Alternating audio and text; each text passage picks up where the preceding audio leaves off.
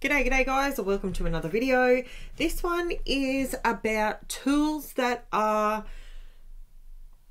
it's continued. So the first one was more the essential tools. These tools, these are my ride or dies, but you don't need these to scrapbook, but they definitely make life a lot easier. Now, I'll start off, I'll just go from left to right. How about that? So whenever I'm doing something that is required, like for instance, making rosettes, okay, something like that, and I need to score something, this is the tool that comes with the We Are Memory Keepers scoreboard. It is excellent. It is fantastic. You do wear the tip down, but that's okay. I've done a lot of scoring with it. This little puppy here, there's a reason why I bought this. And that is because when you do something on black cardstock, for instance, you're scoring, right? Not only does it leave a line, but it leaves it glossy. That's probably not the easiest thing for you to see. Can you see there? It leaves it like that. But when you use a Teflon bone folder, it leaves nothing. You might think because of... Okay, that was a bit ridiculous, but see the line difference on black. So that's why I have a Teflon bone folder as well as the plastic one. So this one is good to get in the grooves, but this one is good when you're scoring, not so much scoring, but when you want to make something a good, so you folded it and it looks neat like that, but then when you want to really make sure that crease is good, if you use the Teflon bone folder, you don't get any residue left behind. You don't get that shiny look. Whereas if you use this one, turn it over so it's more, you get a bit of a, because it's plastic. This is Teflon and this is plastic. So that's the difference you get. It's kind of hard under, I'm actually having trouble. You see that one? Having trouble under these lights. Maybe it's my eyes. Maybe I've done too many videos today.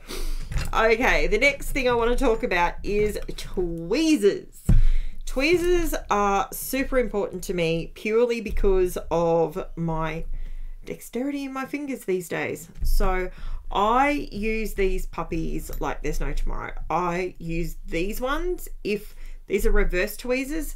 I use these if I am using embossing powder, so I don't have to continue to squeeze the whole time, and they're fantastic for that. And the embossing powder just comes off the tips, not a problem at all. Now these ones, you're gonna have a laugh in a minute as to why I have yellow on all these things. These ones are straight, obviously. It is what it is. You can, and these ones are bent ones. Now, I use these ones probably more so than I use these ones. These are really good when you're putting down lettering stickers and you want to stay out of the way so you can sort of see what you're doing more. Whereas these ones, you're kind of in there, if that makes sense. So I use either or, and it's just preference, and sometimes it comes down to the day. Now, quick tip. When you get glue all over your bits and pieces, you know, your tweezers and all the rest of it, they don't join up properly and whatnot, and you'll probably notice the ends of mine are looking very shiny for some reason. Pull out an old emery board and just go like that, and bingo, it literally just rolls all the glue and tape gunk, the lot, just takes it off. Be warned that you've just sharpened what is already a really sharp point, but it keeps your tweezers coming together beautifully and you can pick up everything and it's brilliant. So there's a tip for you. Use an emery board. So chuck that in your toolkit while you're going.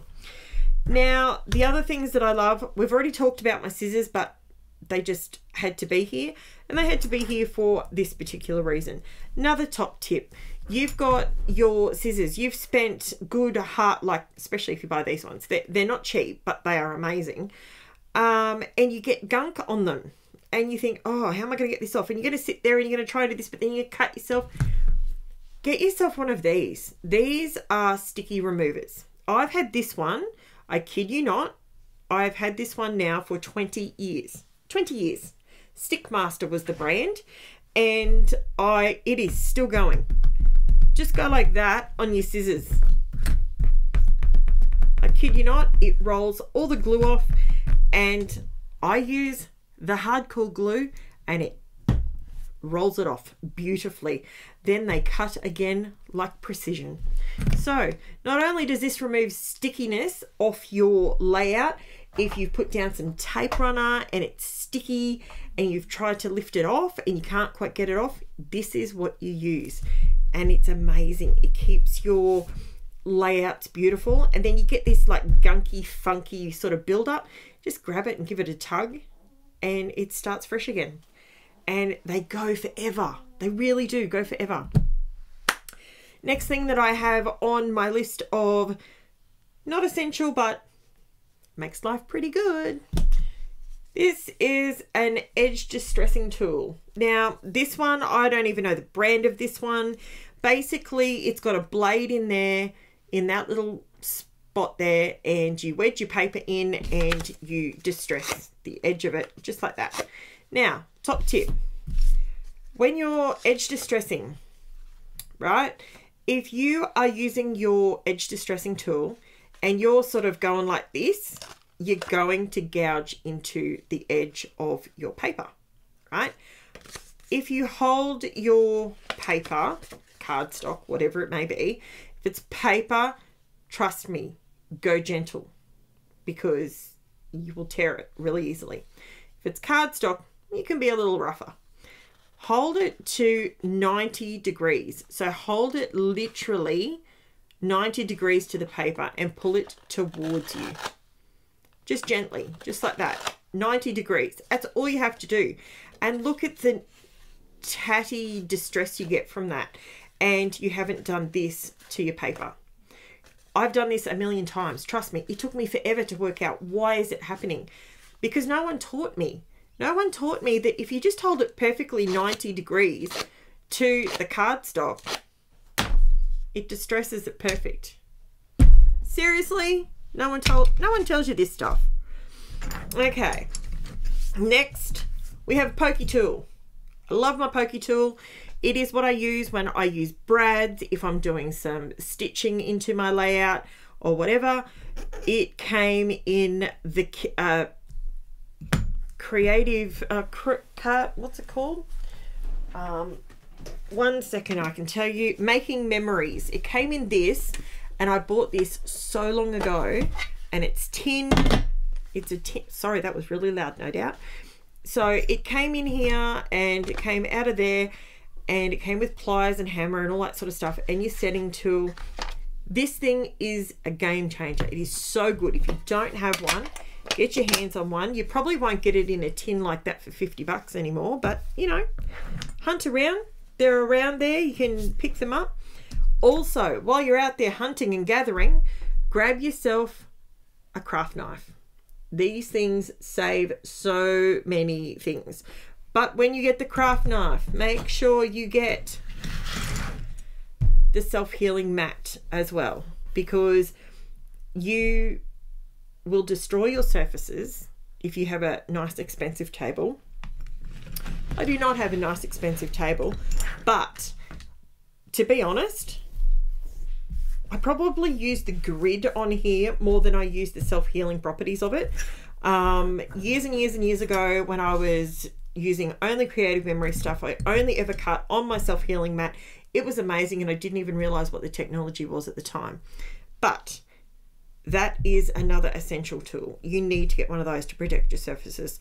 I scrapbook on a Bunnings plastic table with fake wood look contact on top. So just before you think that everything's all shiny, glitzy and glammy on this side of the camera, it's just smoke and mirrors, baby.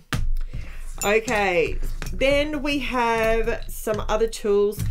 If you are like me and you like bling on your layouts, grab yourself a wax tool. You can either have a wax tip on it like this. I personally found this one, initially it was really good, but once the tip sort of wore down a little bit, I wasn't a fan of it. But I did get this wax tipped pencil in, it's a pencil, you can just sharpen it, it's great, and it's just wax and it picks up everything and places everything perfectly. I love it, and I've just bought myself a 5-pack of them for 99 cents, so they're dirt cheap. These ones are a little bit dearer. They look really cool, but yeah, okay. Then the next thing I'm going to tell you is this particular tool is a creative memories tool. I'm just going to de-stick it while I'm talking to you. This is a creative memories multi-purpose tool. This thing is thebomb.com. I still to this day use this thing all the time, and that is why I'm taking the sticky off it. This is only my second one in 20 years, and it is fantastic. You can use it to put your stickers down. You can use it to lift up if you've put some tape, you've put your photo down and it's a bit crooked, you stick it under, slide it under, and it pops it off. It is brilliant.